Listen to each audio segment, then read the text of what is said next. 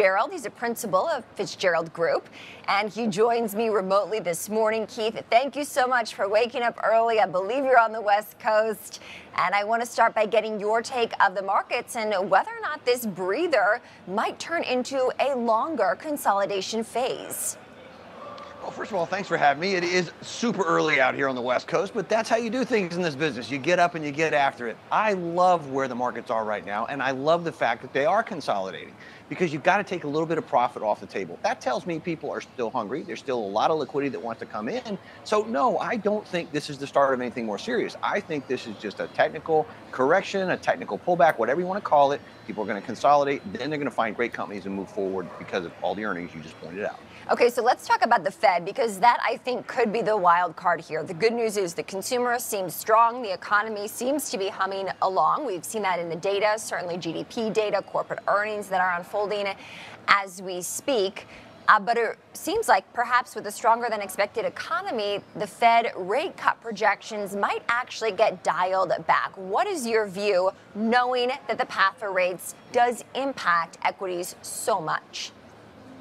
Well, that really is the trillion-dollar question, and you've hit it. Because if rates go up, the cost of borrowing and the leverage that many of the big traders use goes up. So they tend to dial it back. What's really being tested today is whether the Fed will maintain that rate cut path. And boy, that's a mouthful. I think the markets are trying to test Chairman Powell, see if he's really serious. So we've seen this before, for example, in the currency crisis of 2012. We saw it again a little bit on the heels of the global financial crisis of 2008 and 9. So again, not unusual, just uncomfortable. Just uncomfortable. What is the data telling you about the strength of the consumer right now, Keith? Well, they're very mixed. You know, you clearly have a lot of people who are still hurting, and that's unfortunate because I believe, and I've been harshly critical of this, I think the Fed policies have contributed to this. So there are definitely splits in the marketplace. Many people are struggling to make ends meet. On the other hand, you've got great companies like NVIDIA, like Coca-Cola, who continue to put good numbers up, and they are strong, which is confounding the Fed because it can't model that. Interesting. Now, in terms of what this means for the investment outlook, Keith, what is your take there? I think you want to do two things. Number one, if you're a golfer, you know, this is the time to keep it on the fairway. 2 weeks ahead of the elections, you don't want to be taking wild swings. You don't want to be driving for the fences. What you want to be doing is just playing a nice, tight, close game so that you can focus on the companies that matter. Because the question is not the hot stocks, Kristen. The question is which stocks are going to be there when you need them. That's how we approach the markets, and especially 2 weeks ahead of the elections. Well, certainly technicals are an element of the market as well, in addition to fundamentals. Technicals, of course, chart patterns. Anything that you're seeing in the charts right now, Keith, that could indicate the direction from here? Well, what's really cool is if you look at history, right, we've had a very long 6-week consecutive marketplace. Anytime that happens, the history suggests that we're looking at another 10, 12, 24 months of upside. If you have the kind of growth that we've seen, we don't see that very often either. There's an 86% probability that we're 11 to 14% higher a year from now. So the history suggests that money wants to grow if you let it alone. Now, there's always wild cards, but again, the odds are pretty darn solid when you look at how the money's moving, and that clearly is forward. I want to ask about Tesla, Keith, because we'll get that report after the close today. This is a wildly popular, spoken about stock and company, of course, on the social media sphere. What is your expectation for Tesla? Well, I own it, and you know there are times where it is one of the most frustrating stocks I've ever encountered in my entire 45 plus years of doing this. But that doesn't change the fact that he's changing the world. So I'm willing to put up with the shenanigans because we're on the cusp of AI, robotics, the robo-taxis. I think Wall Street is tremendously underestimating everything that Musk is trying to achieve. And the parallels would be like betting against Jobs back in the day. Interesting. So what does the future of Tesla look like? I know you've mentioned that it's reinventing itself in some capacity beyond just electric cars. Well, that's the thing. People think about it in terms of EVs, but that is really such a tiny microcosm of what they do. And so over time, you know, this reminds me of 2014 when Apple first unveiled services. Today, that's a $100 billion division, second only to iPhone sales.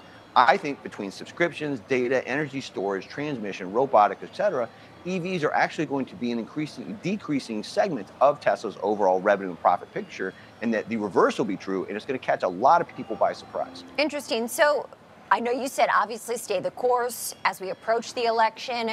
Any sort of election outcome that you think might impact the direction for stocks? Well, I tell you what, I do money. I don't do politics. I'm not smart enough to figure that out. So, I think barring a major exogenous shock, if, for example, war in the Middle East accelerates, Jerome Powell resigns, I think that the markets are just going to chug ahead. Okay, so I got that straight there. Money is the focus, Keith, for you. We are awaiting remarks in the boardroom here at the New York Stock Exchange. WNBA's New York Liberty here to celebrate the opening bell after clinching the championship win on Sunday in Game 5, defeating the Minnesota Lynx. Keith, if I have to jump in, that's why we got to get that traffic straight. But another question to you. In the meantime here, Coca-Cola, another company reporting, obviously gives us a sense of the consumer, international as well. We've talked about the health of the U.S. economy. What are you seeing on an international level? Well, same kind of thing. There's very much a split between the haves and have-nots.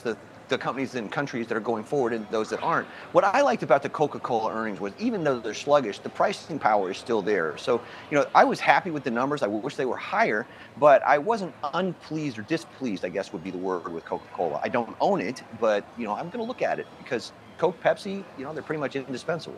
Are you a WNBA fan? I was the worst kid in PE when it came to basketball, let me tell you, but I love the game, love the sport, love those athletes. They're doing a phenomenal job and they're great to watch. It's interesting. We had a company on yesterday, the co-founder of Vestable, and investing in some of these athletes when they're younger, of course, with NIL, following their career trajectories and actually being able to make money off of them is another market that we're following in addition to stocks, which I know we're focused on here. So a good tie-in as we await those exclusive boardroom remarks from the New York Liberty team, and the GM is going to join me a little bit later on the show. Keith, consolidation is good here. You mentioned anything that would cause, let's say, a correction, a 10% pullback that our viewers should be aware of. Well, number one, if it is a 10% pullback, the markets are the only store on earth where people fear a sale. So I would welcome that because it would give me the opportunity to accumulate better stocks, more different positions, those kind of things. But, it's going to be something exogenous to the market. It's going to be something they don't count on. The phrase black swan is overused. It's more like gray swans at this point. But a sharp rise in rates would do it. Some kind of financial hiccup at the Fed, that would clearly roil the markets. But again, longer term history, Kristen, that is inevitably an opportunity of epic proportions if you've got the guts to take advantage of it. There's been such a focus on these richly valued, high-flying technology names. Certainly 2 years into the bull market, Keith, that names like NVIDIA, for instance, even in Tesla at one point, and of course other big names like Amazon and Apple really have been driving the gains. They gained even more market share as people have invested in them. I just got the cue. We got to go to the boardroom. Keith, we'll check in with you after the bell, and let's take a listen to those exclusive remarks.